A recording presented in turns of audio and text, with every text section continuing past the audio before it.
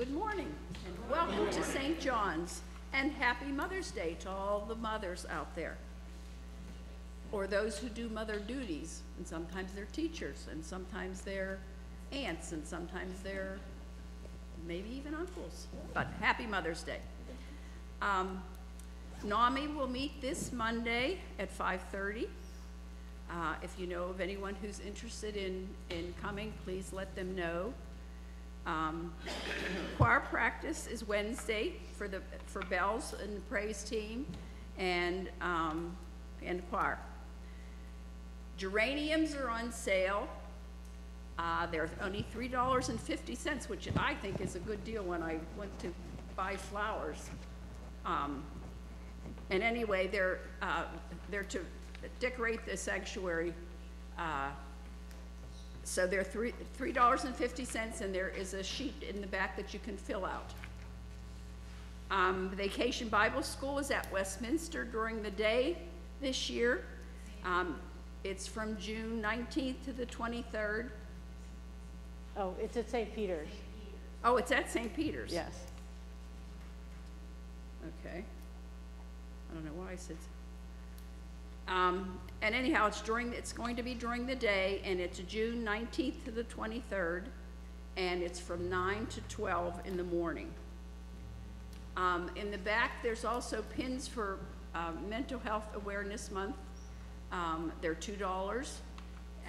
If anyone would like to purchase one, or 2 or 3, that's fine. Are there any other announcements?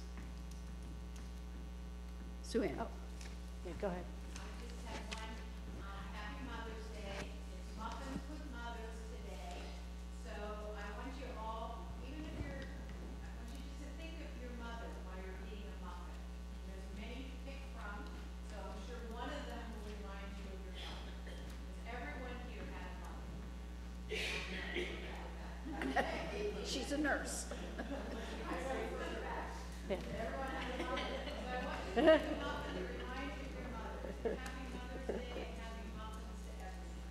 Thank you. Okay, I have, after worship, you can grab your muffin, but those who are going on the mission trip this summer, parents and youth, if you just come back in here, I need to go over a couple things with you all, so after worship.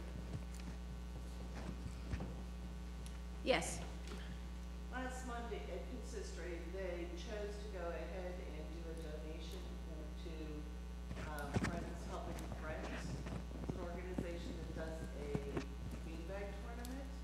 This year, the 2 benefactors are a little girl that's now 3 or 6 years old, Ella, and then a friend of my son's father, Richard Frankfurt, which has a terminal disease, basically, so they're supporting them. We'll have an envelope sitting on the table in the back. If anybody would like to help toward that donation, it'll be there. And if we go over, we do a $100 donation, which puts our name on a plaque there that they'll have, and it'll go online. So it'll be St. John's will be out in the public a little bit. If we have extra funds, our thought is to go ahead and do a Chinese auction basket, which would be there also with our name on it. So there'll be an envelope on the table after church, probably for the next couple of weeks, if anybody would like to help support that fund.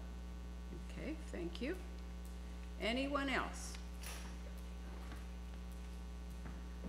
Okay, as you know that this is Mental Health Awareness Month along with Mother's Day, so here is some advice for moms. Connect with other moms. You can get and give advice, and it's someone that you can talk to. Make time for yourself. You can read a book, you can sew a quilt, or go for a walk, or just talk to another mom. Do something you enjoy, and that might even be doing something with your kids. Let us prepare for worship.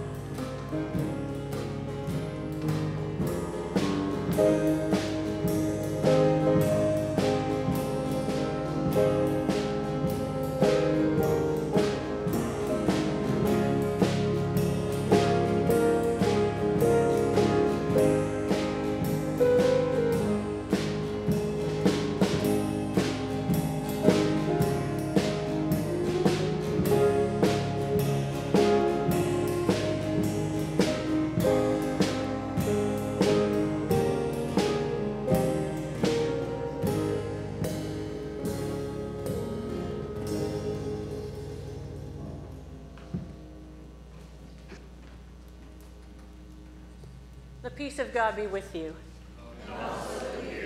I invite you to share your sign of God's peace. Peace, peace.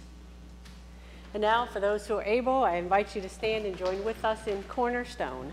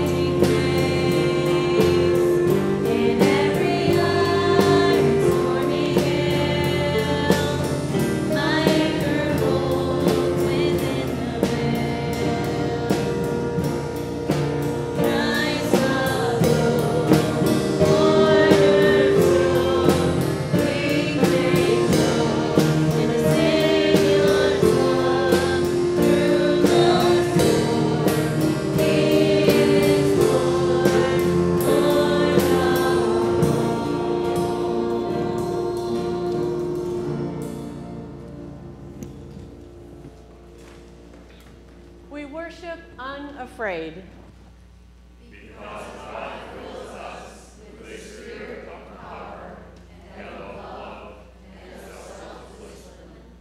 We worship unafraid. We are encouraged. Because God is with us wherever we go. You may be seated. And I invite our young people to come and join with me. You can stand right there at the... Okay, that'll be good. All right. All right, so I'm going to ask you all to go ahead and sit right up here, okay? Because we're going to be, oops, okay, hold on. We'll move stuff around. You can move the papers over, Braden. Oops, I got my orange. What did I do with my orange? What did I do with my oranges? Oh. I can't do anything this morning. Just be glad I'm here.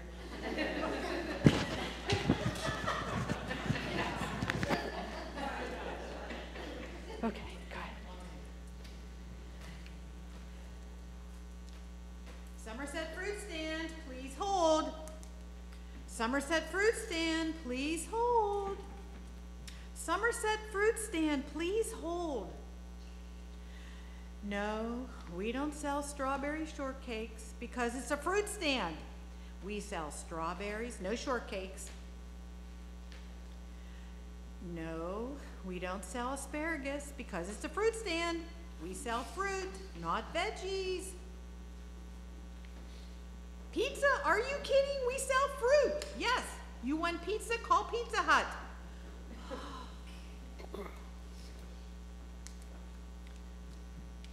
Somerset Fruit Stand, please hold. Somerset Fruit Stand, please. Oh, forget it. Having a rough day, huh? It's been nonstop. People have been calling off the hook. We've been slammed since we opened too. And everyone else called in sick. Wow, that stinks. I told my mom, Chuck E. Cheese is hiring, that's my dream job, but no, here I am telling people over and over that they can't get rutabaga, beets, cabbage, asparagus, and yes, even pizza, because it's a fruit stand. Sounds like you need some peace. No thanks, I don't need any fruit. Fruit? Who said anything about fruit? I don't want any of your orange. I wasn't offering an orange, I was offering peace. I know I said I didn't want a piece of the orange. Not that kind of peace. I mean peace like a river, peace that calms the soul. The peace I try to share with everyone that I meet. It's not your orange? No. The peace I'm talking about comes from God. If we have Jesus in our hearts, we can have peace no matter how much the phone rings or how crazy life can be. You're a strange person, but this peace you're talking about, I could go for some of that. You want some orange to go with it? No thanks, Leo. Just wanted to offer. I just wanted to offer. Tell God to send that peace, and send it, please, quickly. I will. Okay, so what do you think this orange has to do with peace?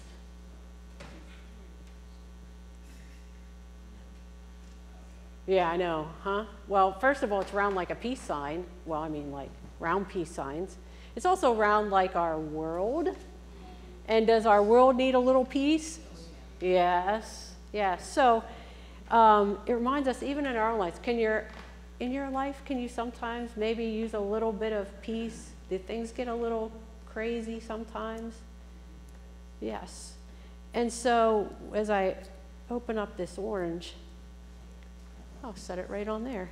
We're reminded that, peace comes to, as we look at this orange, it's a whole orange, and God's peace comes to us in our own lives. And as we split it apart, it reminds us that God's peace comes to us sometimes in pieces, right? We need peace for this morning's class at school, and we need it on the bus on the way home, and then we need it at this. Also reminds us that peace is for us to share. How can we share peace with others? Can you think of one way to share peace? How did Leo share? How did I share peace?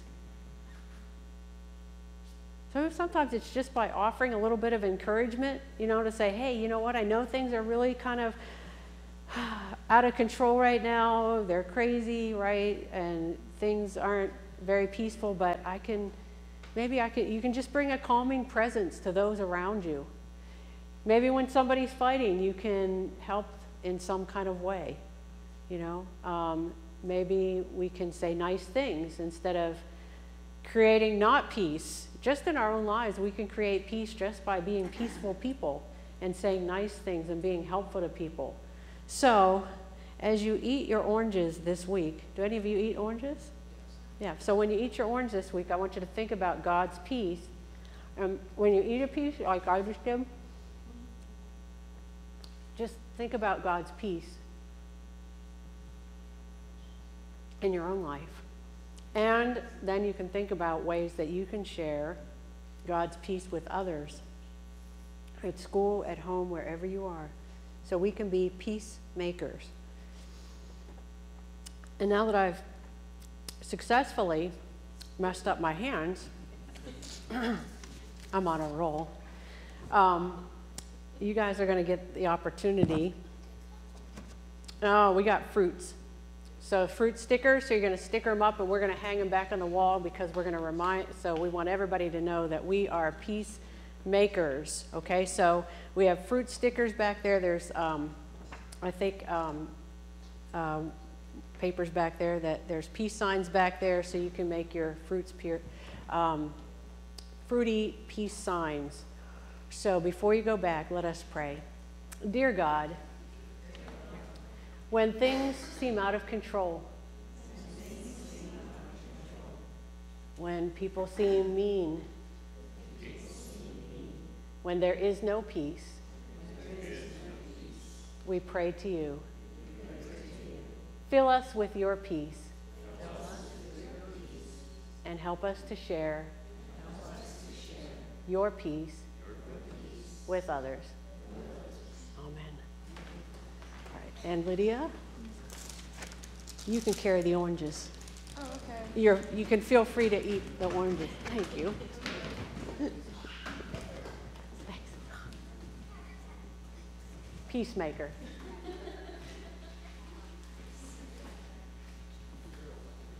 In case anybody wants a little piece of the orange, it's really good. I now invite those who are able to stand and join with me in our prayer of confession. Let us pray. God, you call us to service, but we are afraid. We feel ill-equipped. We want to try new things, but we fear failure. Lead us in grace. Amen. Jesus calls us to live out our faith. He strengthens us through forgiveness, mercy, and overflowing blessings. With God living in us, we are encouraged. Amen. You may be seated. Jesus, we thank you for this beautiful day, the sun that is shining, bringing the warmth of your love upon our lives, bringing us your peace. For there are times in our lives in which everything seems to be going wrong, or perhaps just things keep building up, one phone call after another, one text. And each one has something pulling us one way and another way. And we feel like we're going in circles or in different directions. We pray for your peace in our lives. As we think about our lives, we think about so much our loved ones who are in need of healing, and we lift them up.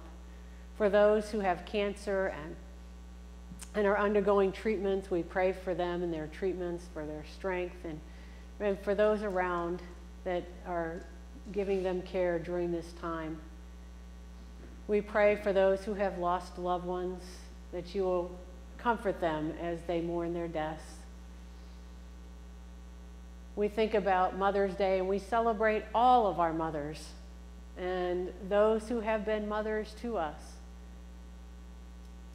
And yet we also remember those whose mothers have died. And we continue to feel that hole in our hearts. Thank you, God, for being Father and Mother, for being all to us, our Creator, for making us in your image as wonderful people. And we are thankful for the joy of sharing with one another and celebrating all that is life, celebrating our successes and awards, and being there to encourage one another in our failures. Thank you for loving us no matter what. As we journey each and every day, we thank you for the joys, and we thank you for being with us in the challenges. For those across the country who once again have gotten struck by tornadoes, as we continue to add places on our list of tornadoes this year, we just pray that you will help those communities to rebuild. For those who need to rebuild their lives in other ways, we lift them up. We thank you for those who are helping in so many ways, for the missions that we do. And we pray that you continue to lead us and guide us as a church to be the church you are calling us to be. Thank you, Jesus, for being our shepherd and for leading us to still waters. We pray now as you've taught us to pray. Our Father, who art in heaven, hallowed be thy name. Thy kingdom come, thy will be done, on earth as it is in heaven. Give us this day our daily bread, and forgive us our sins, as we forgive those who sin against us. And lead us not into temptation, but deliver us from evil. For thine is the kingdom, and the power, and the glory forever. Amen.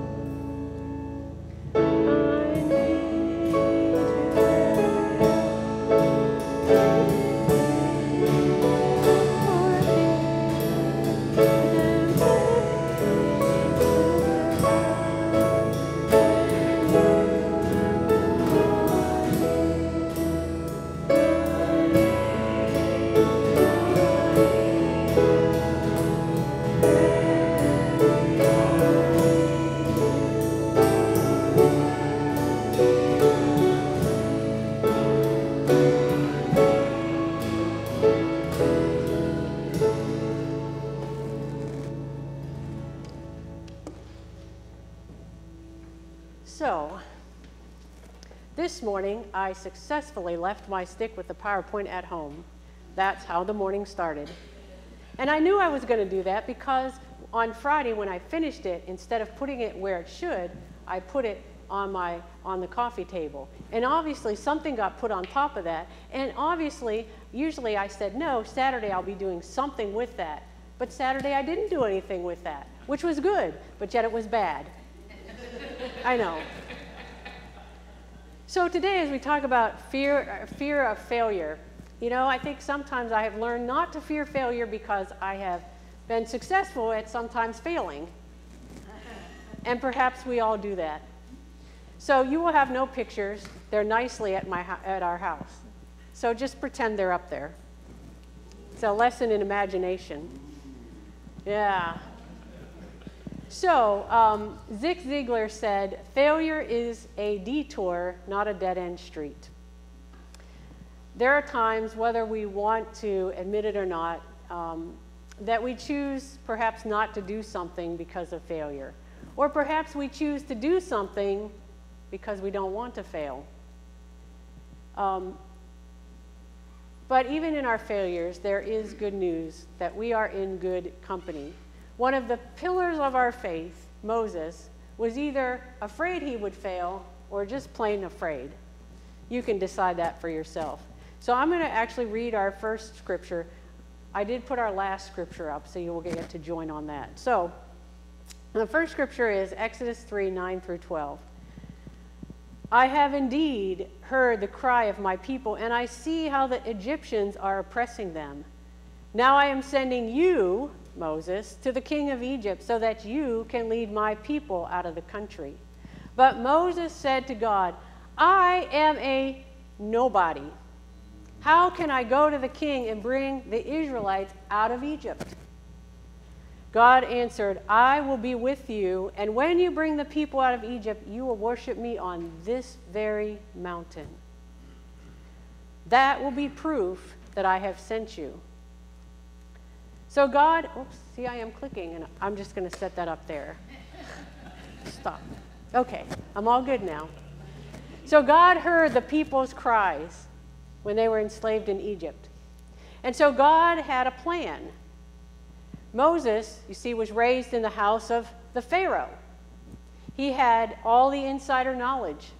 Moses was also Jewish, right? And so as he was a Jewish, but being raised in the Pharaoh's court, he then saw a fellow Jewish man being beaten by an Egyptian overseer. And so Moses got angry and he killed that man. And so the Pharaoh, of course, was going to kill Moses. So he fled to a different land. He married. He was a shepherd out in the fields. He had all of the qualifications to be the one to lead God's people out of slavery, out of Egypt. And what did Moses say? I am a nobody. Have you ever felt like a nobody? I can't run for student government because I am a nobody. I can't stand up against this leader even though the leader's making bad decisions for the business, organization, or group because I am a nobody. But you see, Moses wasn't a nobody. He was a survivor of male infants who were being killed. His mother took him and placed him in that basket and saved his life. He was a child of God. We are children of God, so therefore we are not nobodies. We are somebodies. God wasn't going to take no for an answer, and Moses wasn't going to say yes. See the conflict here? When we are afraid of failure, what excuses do we make? Do we come up with? So in Exodus 4:1, Moses answered the Lord, saying, "But suppose the Israelites do not believe me, and they won't listen to what I have to say. What shall I do if they say that you didn't appear to me?" Afraid, fear of failure. What if we don't know all the answers? And if I don't have all the answers, then I will fail. What if people won't listen to me? I mean, have you ever tried to tell somebody something and no matter how you tried to tell them, they just didn't get it? It was like the Peppermint Patty and Charlie Brown talking, wah, wah, wah, wah, wah, wah. Yeah. Well, Moses decided that was not going to happen to him. He said to God, I can't do it. The stakes for failure are too high. God was going to send Moses to Egypt. And for each of Moses' excuses, God had an answer. Moses didn't like God's answers. I'm thinking, Moses, how in the world can you say no to God? And then I have to realize that sometimes we say no to God. Sometimes we don't even realize we're saying no to God. Moses, though, not only realized it, but he was adamant about it. I'm going to continue with Exodus 4:10 through 13. Moses said, "No, Lord, don't send me. I have never been a good speaker, and I haven't become one since you began to speak to me. I am a poor speaker, slow and hesitant." And the Lord said to him, "Who gives mankind their mouths? It is I, the Lord. Now go, and I will help you speak, and I will tell you what to say." But Moses said, "No, Lord, please send somebody else." "Please, Lord." Moses said, "No, God. How in the world can I speak to Pharaoh when I stutter? I will fail. Send somebody else." And God said, "I will make a way. And tell you what, I'm going to send your brother Aaron with you. He's a good speaker. He can speak." And Moses went. He led the Israelites out of slavery, and he spent the rest of his life wandering with the Israelites through the wilderness, leading them all the way to the edge of the promised land. How many times do we say no to something that we think we're not good at or that we think we might fail at? Pastor Adam Hamilton shared that in high school he was dating a nice girl who later became his wife, and they went to school dances. I don't know if any of you have gone to school dances. I never really did, but he said that they would dance the slow dances because all you had to do is go, you know. It was pretty easy, so he could handle that. So they danced the slow dances, and then when the fast dances came on, he went and told his then girlfriend, no, we're going to go sit down, because he knew that he said, if I was thinking to myself, I can't fast dance because I'm going to look like an idiot. And I'm going to look like a fool. I'm going to embarrass myself out there on the dance floor. So they would sit down for the fast dances. They got married. And for the next 30 years, they sat down for fast dances because he was not going to fast dance. And finally, his wife said to him, she said, you know what, Adam, before I die, I would like to go to a dance with you and actually dance. So what I'm going to do is I'm going to go and take dance lessons. You can come with me or not. He decided to go with her to take dance lessons.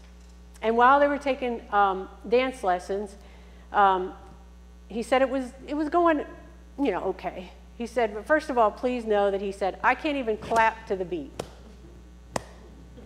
So he said, I was, you know, trying to get the dance steps right, and I wasn't quite getting them right. And my wife said, you're not counting the steps right. You're not doing it right. And he said, you know, I finally told her, I'm doing the best I can do, so take what you got. He said, now we go to dances. I dance the fast dances with my wife. I probably still look foolish, but now I'm 52 years old and I really don't care. Wayne Gretzky said, you miss 100% of the shots you don't take. How true it is. If we don't take any shots on goal, we won't miss any. However, we also won't score. There are times when we miss out on the dances. We miss out on so much in our lives because we're afraid of failure. Winston Churchill said, success consists of going from failure to failure without loss of enthusiasm. Yeah, that's pretty tough. I'm sorry. You know, gee, I failed. Woo, let me go try again. Yeah. But it does remind us that even though it's hard, that when we fail, we need to keep on trying. Sometimes we become like Moses and we're ready to pull out our big, long list of excuses of why we can't do something. So many things that are good and important in our lives require risks. Risking failure, humiliation, embarrassment, or even pain. So this month, as we're learning about mental health conditions, I'd like to mention, I'm going to try to say it right, atychiphobia. Atychiphobia is an extreme fear of failure, and it affects a person's ability to function in daily life. The person may avoid or postpone tasks because they're afraid of not achieving them. And it is a specific phobia. It's a type of anxiety of disorder. So as we think about people with mental health, you may know of somebody that has atychiphobia, or maybe it will help us to understand them a little better. So how do we become unafraid of failure? Maybe the first step is to overcoming a fear of failure is recognizing that we're all going to fail at some point in our lives. And that sometimes we're going to make wrong decisions. Sometimes people will laugh at us and say bad things about us. Sometimes we're going to fall right on our face. And sometimes the failures will hurt. But God is with us. And others are here to support us. There are times when our fear of failure leads us to flee or to quit, to make excuses, or to be like Moses and just plain out say, nope, not going to happen. Understanding the experiences that we have had in life with failures can sometimes help us to overcome them. Moses said he was slow to speak. He was hesitant. I have to admit, sometimes I'm slow to speak. There are times, especially I might add, my brother-in-law would say, just spit it out, why don't you? I'm trying. Some versions of the Bible say that Moses stuttered.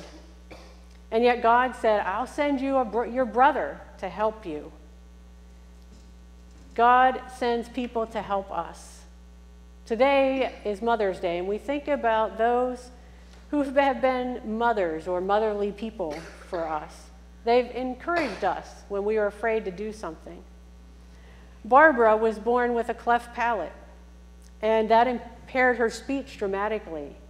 She was made fun of a lot in her life, but her mother encouraged her to keep on, to speak for herself, no matter what people thought.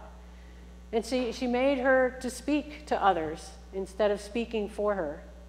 But because of her mother's encouragement, she was able to pursue her dream of dance.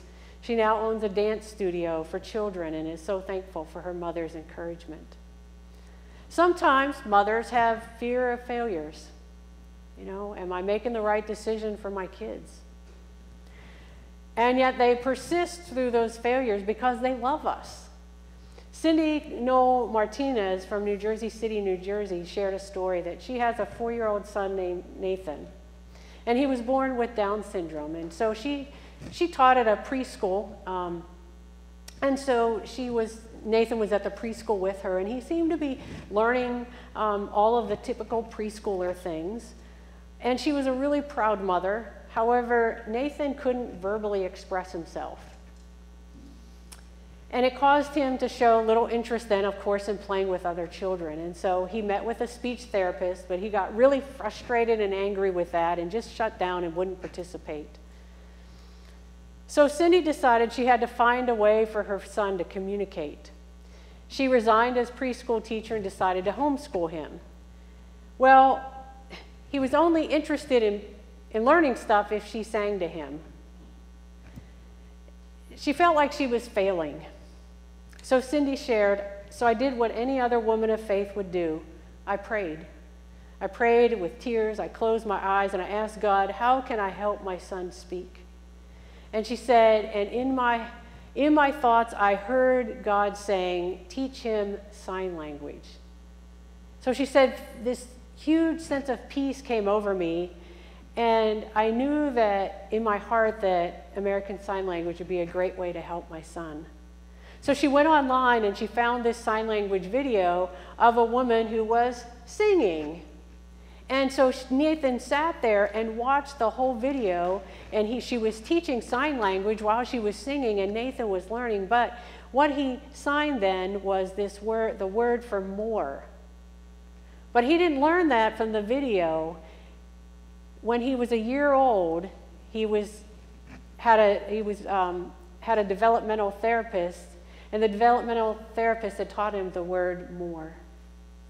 He wanted more of those singing, signing videos so that he could learn more sign language. And through those videos, Nathan learned to sign and communicate. Moses had difficulty speaking, and yet God still called him to be a leader. God encouraged him, was with him. Today, we can be unafraid of failure because God is with us. God provides us with women and mothers and people who nurture us and encourage us. And when we fail, we thank God for those people. We thank God for the moms and nurturers who have offered us comfort, who have showed us that they care and that we can really rely on them. We thank God for mothers and nurturers who taught us to be persistent and to keep on trying and to push through our frustrations and challenges and not to fear failing. In the Forbes magazine, Kimberly Whitler wrote an article, Why Parents Need to Help Their Children Fail. In the article, she shared that if a parent perceives failure as an opportunity for growth, their child will see failure as an opportunity for growth.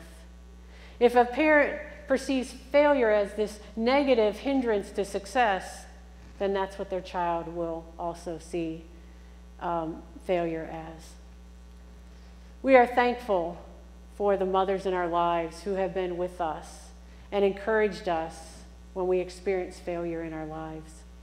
Moses brought the Israelites out of slavery in Egypt and yet wandered around in the wilderness with those people for 40 years. I wonder how many times in that 40 years did Moses feel like he was a failure? I think I might have felt it once or twice in those 40 years. Yet God was with him on the journey. And as he came to lead the people into the promised land, it would not be him. It was going to be Joshua. And we're going to read now the words that God said to Joshua. There we go. Let us read them. Whoops, hold on. Oops, I failed again. There are 2 slides and I deleted one. I'm going to read you what God said to Joshua. As I was with Moses, so I will be with you. I will not fail you nor forsake you. Be strong and courageous. Do not be frightened or dismayed, for the Lord your God is with you wherever you go. So think of the things that you are facing in your lives that you are afraid of, perhaps afraid of failing. We lean on our faith. Our God mothers and nurtures us and encourages us to be strong and courageous. We can be unafraid because God is with us wherever we go. Amen.